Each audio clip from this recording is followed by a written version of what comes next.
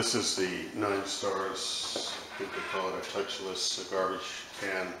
We bought it in April 2022, so that would be May, June, July, August, September, October. So it's about 6 months old, and it's been working very well.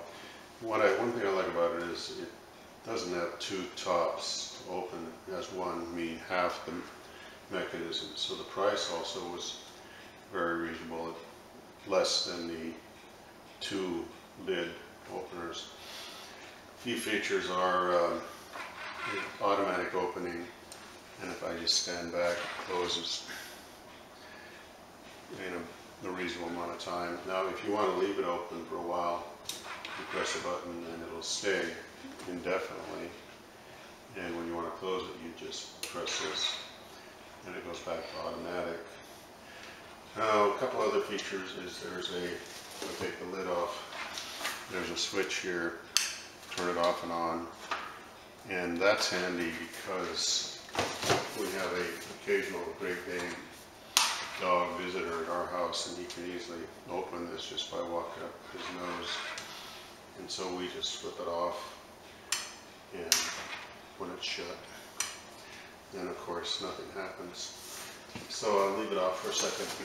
Now the batteries are under here, and there are 3, and I tend to date my batteries just so I'll know how long they last, and these were put in when it was new, so these batteries have lasted about 6 months too as well.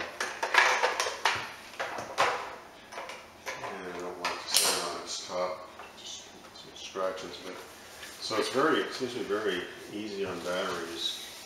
Now, when you want to change the trash can bags, you just take this off, and you use the right one for trash, and it's not full, so I'm not going to take it off. And they're identical, except that they're not, there's a rim here that is not interchangeable with this. They're a mirror image.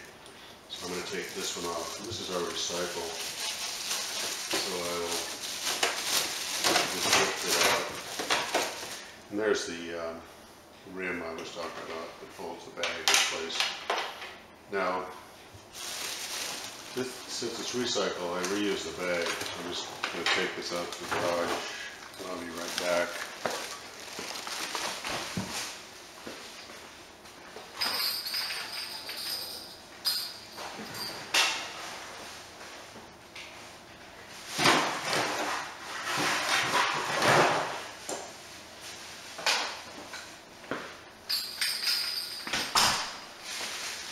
Just as a bag saving feature, I reuse this bag as I said, and eventually I switch over to this side, make it into a trash bag, and then just get rid of it, this holder. And I always get rid of the trash bags because we can't, they want the recyclables to be loose, not in bags, so I try to keep them happy.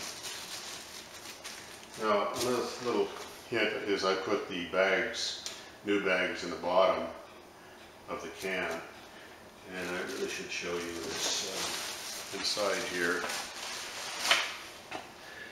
in that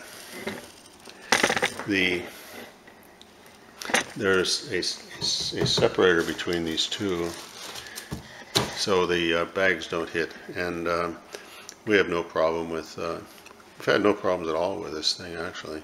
Just notice I put bags in the bottom for next time I need a new bag. It just simplifies it, prevents me from having to go to the pantry too often.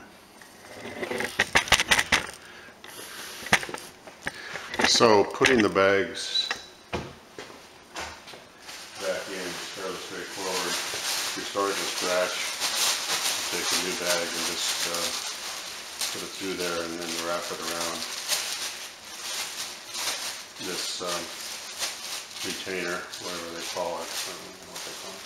And we put it back in here with the rounded corner.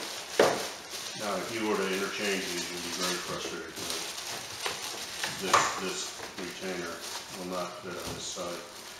You don't need to get this exact, but so the idea is you don't want to see the trash cans outside of the lid. And it's stainless steel. Oh, and I really like these magnetic recycle and trash identifiers. So I think that's about it. I would say that we're extremely satisfied with this. It works well, no problem so far. It's about 6 months old. Previous trash cans typically last a couple of years. They do reach the point where even a handyman can't fix them because they are plastic, but in general they're very well made.